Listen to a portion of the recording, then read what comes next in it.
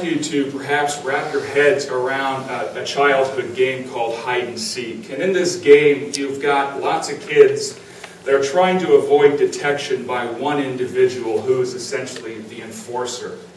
In the adult version of this game of hide and seek around environmental issues, however, people get hurt. So we manufacture greenhouse gas instruments, and we sell them all over the world, and there are many applications for that. What we're doing here in Davos today is actually measuring the carbon emissions coming off of this city during the World Economic Forum conference, and then also comparing that to the emissions that were occurring leading up to the conference. So let's look at one myth, which is that you can't actually see carbon emissions. And what you're seeing right now, in fact, are the CO2 emissions moving throughout the city that you're in today.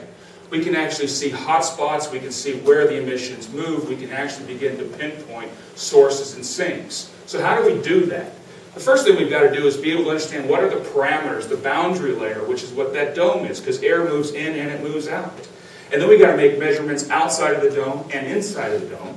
The emissions had actually dropped about 30% during the start of the conference. So relative to what was going on before the conference, this city is actually pumping less carbon into the air now than it was doing just a few days ago.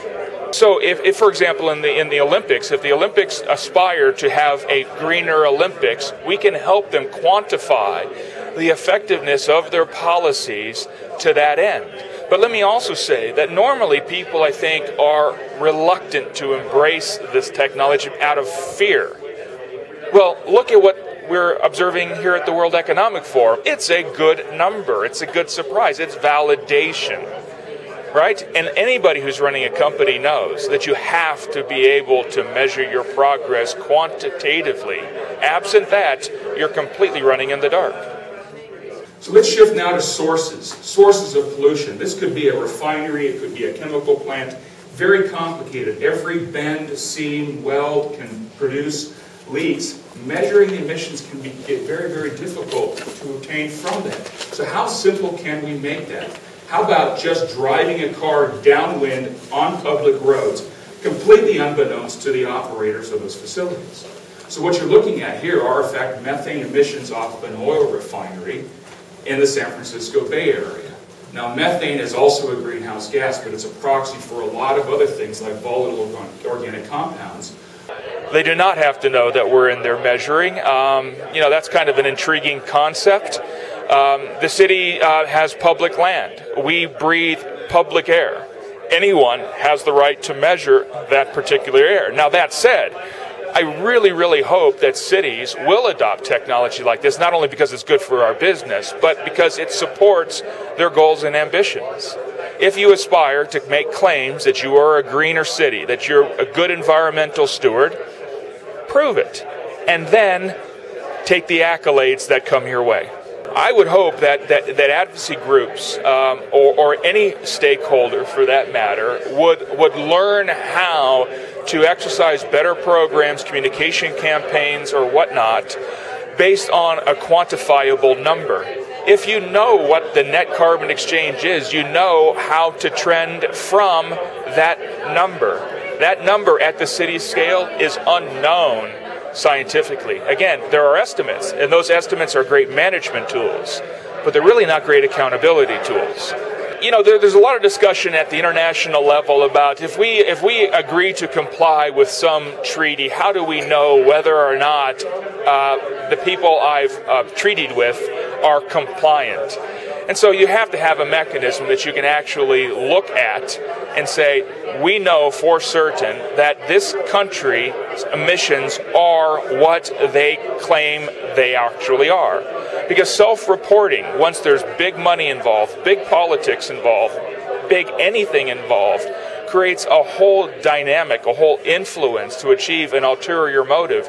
You have to have an objective means of knowing what the true result actually is. As long as you can provide very, very visual data that are comprised of the best science on Earth and scale it, I think it fundamentally changes the whole parameter to show and tell from hide and seek. Yeah, so I think the question about visibility on things like fracking or anywhere is really that molecules of air are invisible.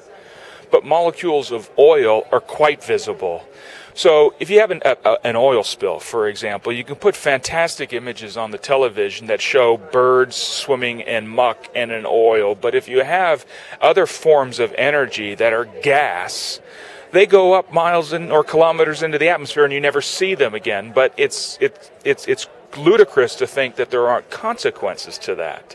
There are consequences to that. So if you can provide really fantastical images of those molecules that just happen to be in a gas state as opposed to a liquid or a solid state like oil or coal, and provide great scientific credibility behind it, then you fundamentally change the debate. And to your point about how do people that don't have power, or how do people who don't have leverage or riches change the debate? Well, you do that through things like social media. You do that through statistics and the numbers. You know, the whole Arab Spring was all about it was not about having leverage or power or riches. It was about a groundswell movement and understanding of people just demanding that something be done about it. And so, you know, if we can provide this data in images that people can understand, then I think that changes the debate, as it should.